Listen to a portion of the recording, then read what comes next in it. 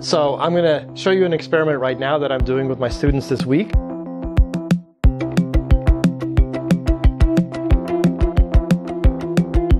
A neat kind of experiment that you can do really easily with this is centripetal acceleration.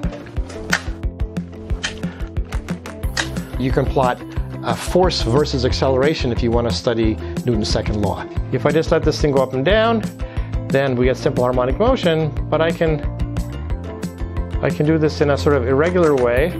So for Hooke's law, what we want to do is measure the force that the spring is exerting versus how much we've stretched the spring.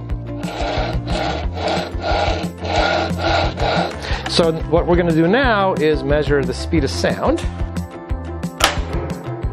I should zoom in a little bit more, so let's do the analysis a little more carefully. So from there to where the sound started, right there, 8 milliseconds, 8 feet, you would get the speed of sound to fantastic precision. So we started at 2 volts at the top of the circuit, in the middle of the circuit between the resistors, and then at the bottom of this thing we measure the voltage, of course, to be 0. So that's a nice electricity and magnetism experiment. You can use that to study Faraday's law. If I wave this magnet near this loop, you see induction. So let's do an experiment that uses the wheel sensor. I'm just going to let this thing go.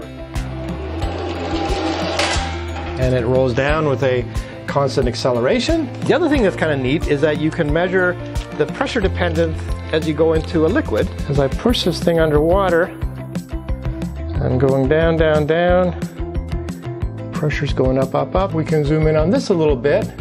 If you just do that rho GH thing, and indeed you see it goes from a little over 98 to a little over 103. I haven't lost one yet this way. Of the probably over 1,000 things like this, the students that have used these here over the last few years. I mean, a very common sound I hear is this sound.